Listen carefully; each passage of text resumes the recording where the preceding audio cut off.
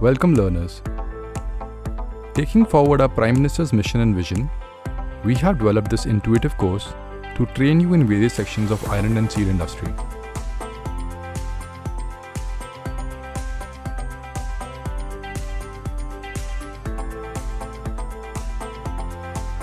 Before beginning your training for the special qualification pack of iron and steel industry and covering every national occupation, let us warm you up with a small activity. Answer these simple questions to begin with.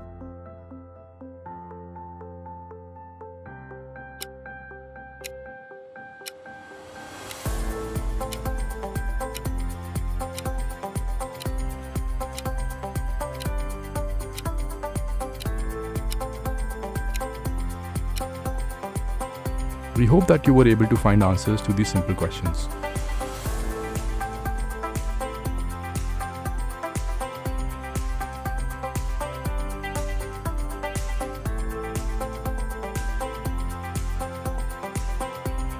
In this session, we will discuss the iron and steel industry. By the end of this session, you will be able to summarize the highlights of the iron and steel industry, demonstrate the awareness of development in the industry, detect the employment opportunities in the Indian iron and steel industry.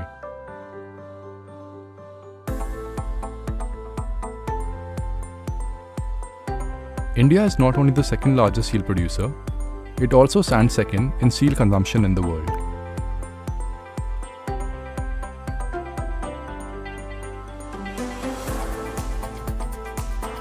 The growth of steel sector in India has been driven by the availability of raw materials like iron ore, coal, and economic labor.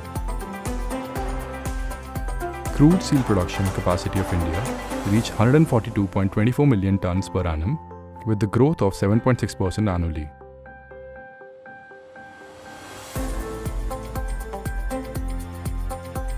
Indian iron and steel industry emerges around 0.65 to 0.7 million direct and around 1 million indirect people for iron and steel and other related operations. Let us understand about the various types of iron and steel industry. The iron and steel industry in India is separated into two divisions: integrated producers and secondary producers.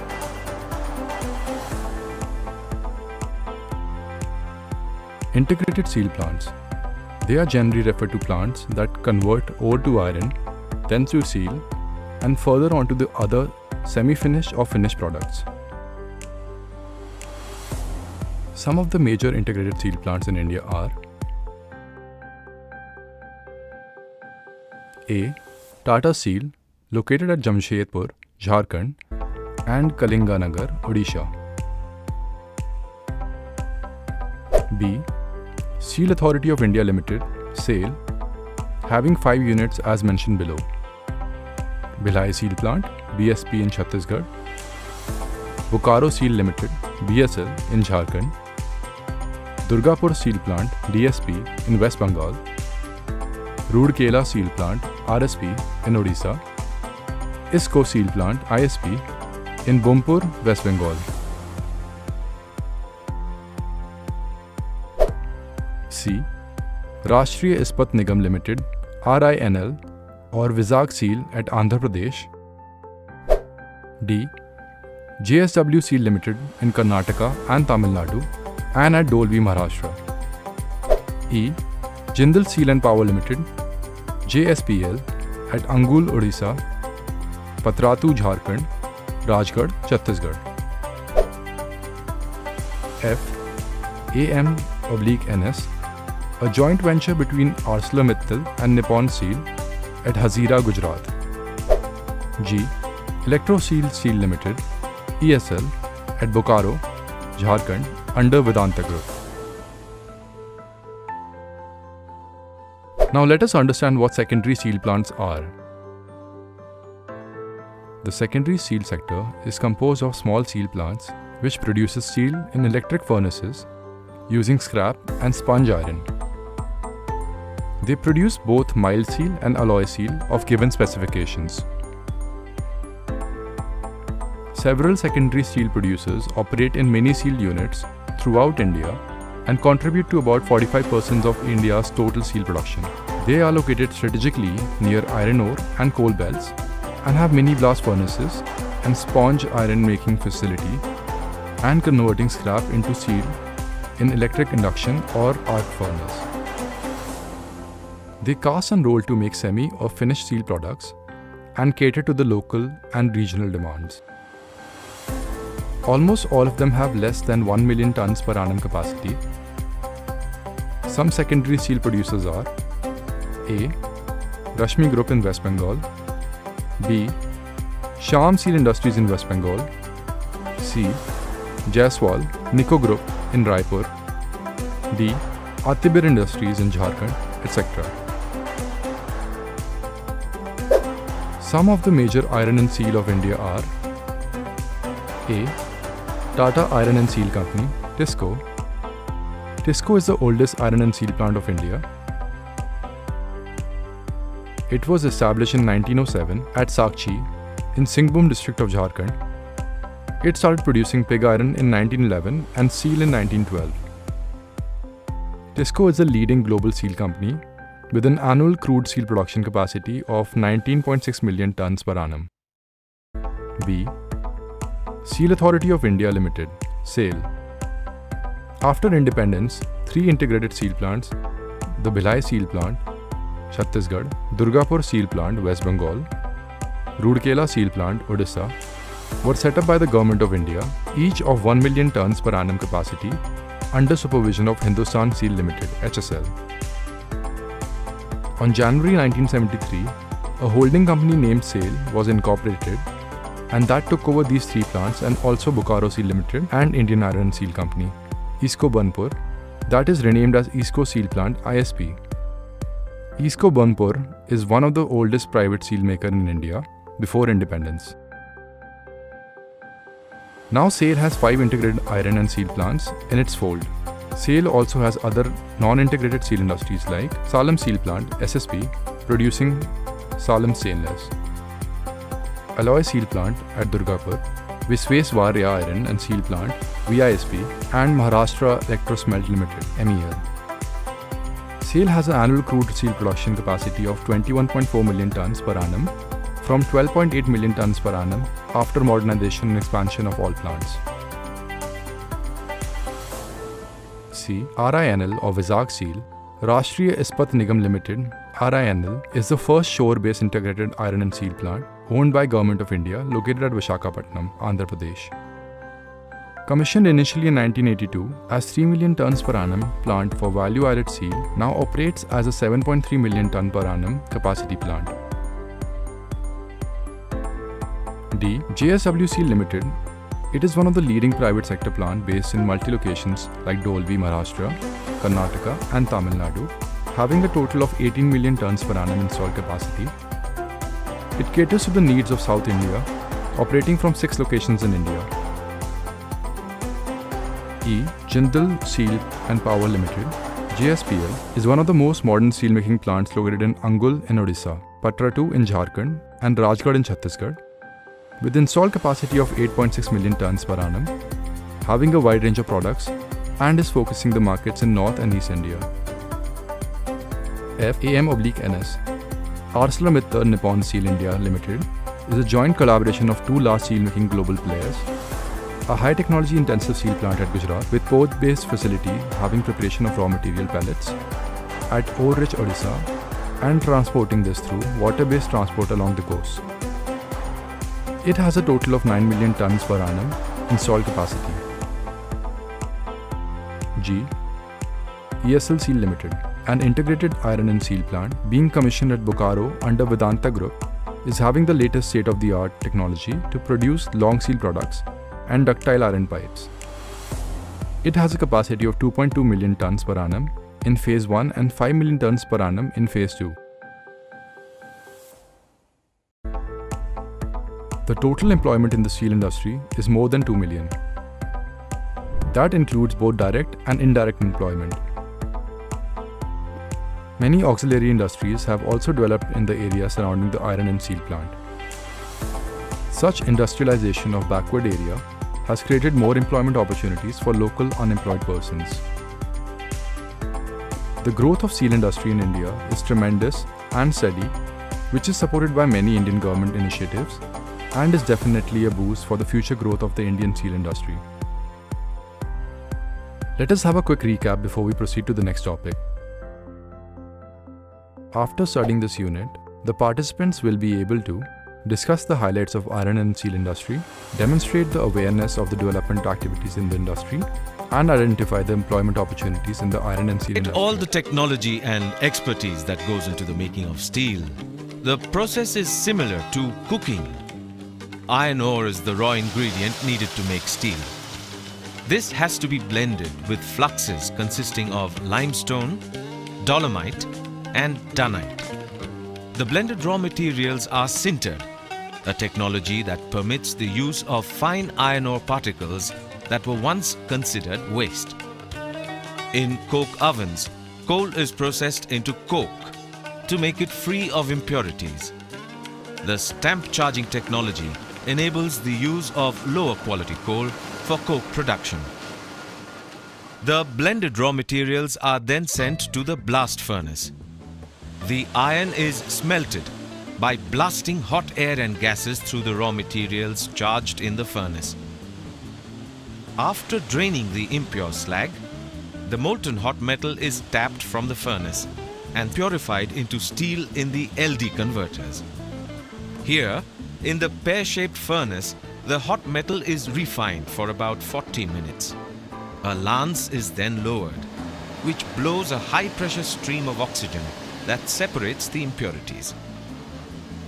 There are two steel-making facilities, the LD1 and LD2. The next step is continuous casting. This involves pouring liquid steel into molds that form billets or slabs. These days at Tata Steel, almost all the steel is continuously cast and then dispatched to two different routes for finishing. The billets are processed into long products such as wire rods and bars. The slabs are processed into various types of flat products. The reheated slabs are fed to a roughing mill and rolled out to make them thinner. They are then coiled and uncoiled before being fed into the finishing mill. The reduced strip is now more than 1/4 of a mile long. After being cooled by a spray cooling system, the thin strip is recoiled and readied for dispatch. The prime feed to the cold rolling are the coils from the hot strip mill.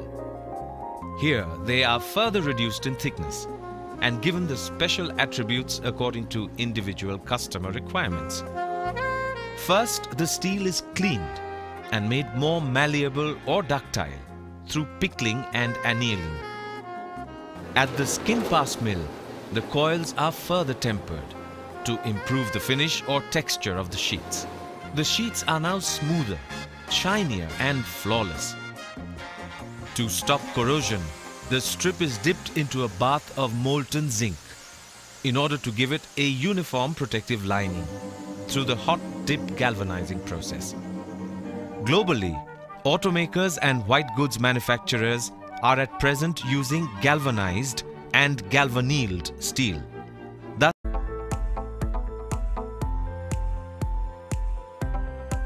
Now let us complete an activity and a small test to check your knowledge. In this activity, you will have to name all the processes involved in steel making in the correct order. After 30 seconds, the correct order shows up.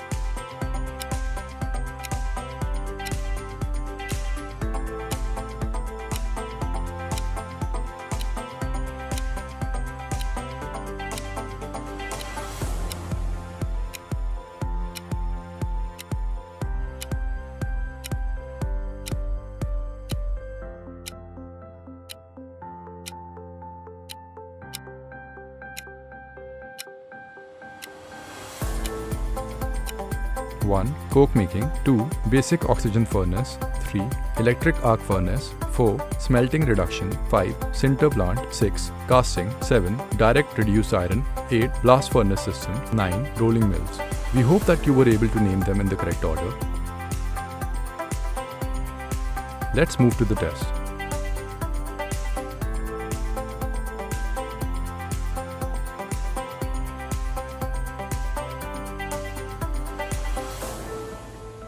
Question 1.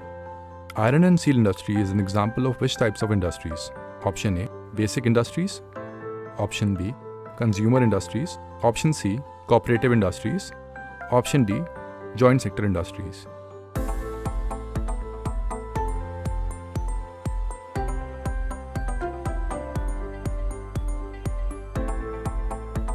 Correct answer is basic industries.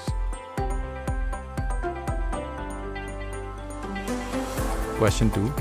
Name the marketing body through which all public sectors undertaking marketing their steel. Option A, HALE. Option B, SAIL. Option C, Tata Steel. Option D, MNCC.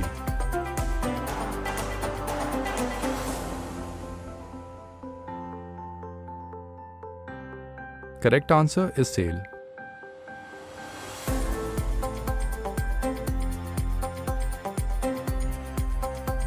Question 3. Which is the only private iron and steel industrial city in India? Option A, Bhilai. Option B, Durgat. Option C, Jamshedpur. Option D, Salem.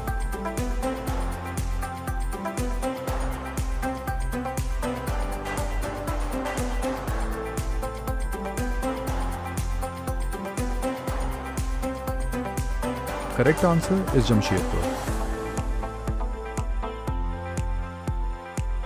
Question 4. How tall approximately is a blast furnace? Option A, 40 meters. Option B, 4 meters. Option C, 4,000 meters. Option D, 400 meters.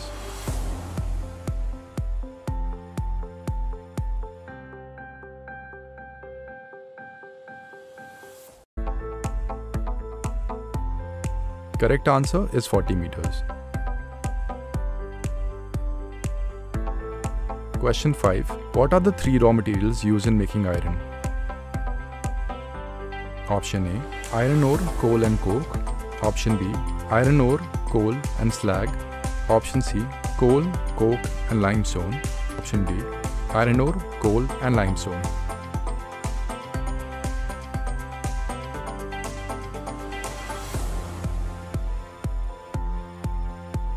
Correct answer is iron ore, coal and limestone. Question 6. What is the name of the process used to make steel from iron? Option A, the basic carbon process. Option B, the basic oxygen process. Option C, the acidic oxygen process. Option D, the casting process.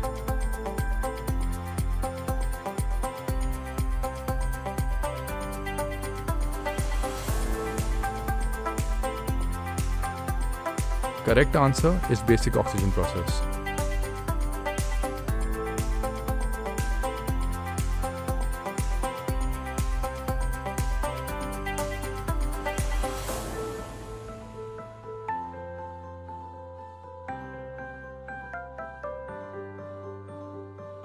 With this, you have successfully completed this first module. All the best for the coming ones.